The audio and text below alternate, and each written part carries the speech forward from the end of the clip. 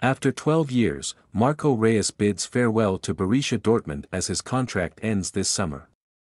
The German player, expressing gratitude and pride, acknowledges the club's significance in his life.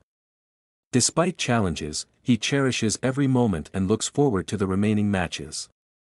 Reus emphasizes the importance of unity among players and fans to achieve their shared goals.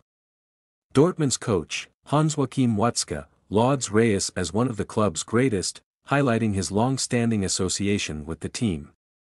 While Reus's destination remains uncertain, a move to the MLS seems plausible, with initial interest already evident.